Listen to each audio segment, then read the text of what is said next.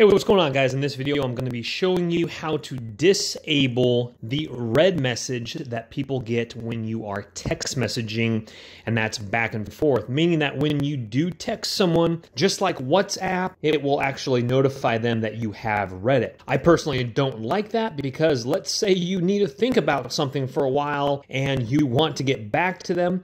Well, they're going to know that you read that message and that you're taking too long to get back to them. Also, I'm going to show you how to disable the squiggly marks if they're typing. Again, these are all the similar features in WhatsApp. Google Messages has updated their system a while ago, and for some reason, I'm just now seeing this, so I'm making a video about it because I don't want it. So as you can see here, right below this message right here, you can see that it says 8 minutes and red.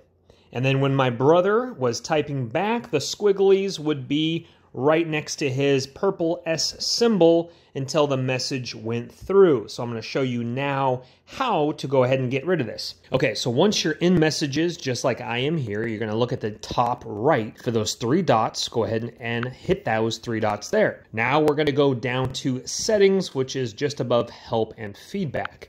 Hit settings, and now we're going to be in this here. Right at the very top, you're going to see chat features. That's what we want. Hit chat features, and once you are in chat features, right here is where we want to be. Right there, 3 down, it says send read receipts. Let others know you've read their message. We have it checked blue. What we want to do is have that unchecked, so now it goes to gray there.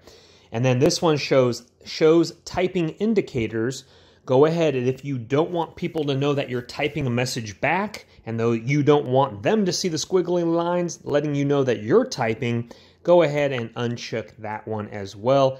I will do that. They kind of copy this feature from Apple, and I don't personally like that feature myself. But this also will show you how to go ahead and, if you do want those features, go ahead and check those boxes like that there, and you will then now have those features activated. That's it, guys. So once you're done, you can go ahead and get out of that. There's no other buttons to hit, and you will now be up and running. Thumbs that video up if it has helped you, and I appreciate that, and subscribe for more amazing videos. We will see you guys on the next video. Take care. Bye-bye. Don't let the party stop, guys. Hit one of these videos, continue to watch, and we'll see you soon.